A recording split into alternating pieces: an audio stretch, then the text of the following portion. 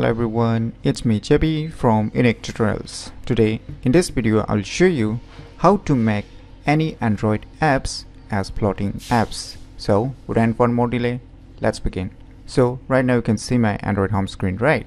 So firstly just open the Play Store, and in the Play Store just search for one application name as floating apps. Just search this name, and on the first list you will see the application. So just tap on install to install it firstly. Wait for a few seconds until the complete installation is done. So once the installation is done, just tap on open to open this application. So you will be guided with some instructions. Just proceed by tapping on the arrow.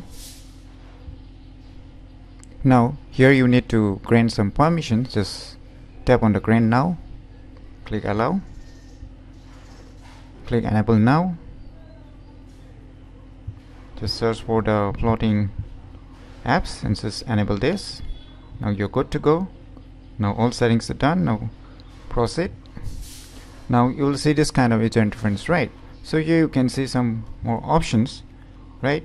So in the above you can see here one floating icon, as you can see here right now, a floating icon, right? Just you can tap on here and now it will take you to the settings or where you can customize depending upon your needs. So say you want to add some applications here under this applications, like your default applications, right?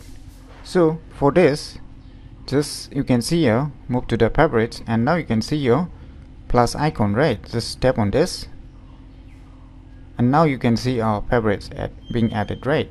So you can see below rounded plus icon on the bottom. Just tap on this. Now you can access all the application games files which are being installed on your respective Android smartphone. You can see everything here. So say I want to make my Chrome application as floating, so I have added it, right? So now just tap on the floating icons again and let us move to the favorites, and now you can see here Chrome, right? So let me tap on this Chrome, and now voila, now you can see here it's acting like a floating apps, right?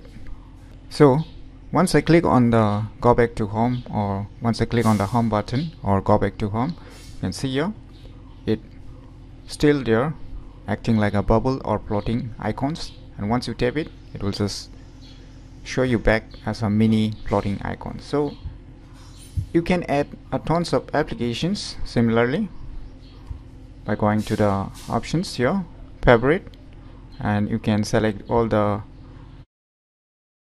applications that you want to add here. So you can select all and you can add it, and you can make any Android apps as a floating apps. So in my opinion, I think it's a very good applications that will let you multitask very easily when you are using multiple applications on your Android smartphones or tablets. Then you can definitely try this floating apps applications, which will let you use apps over the other applications, and it will like the picture-in-picture mode also. So in my opinion, definitely a cool applications that you should definitely give it a try.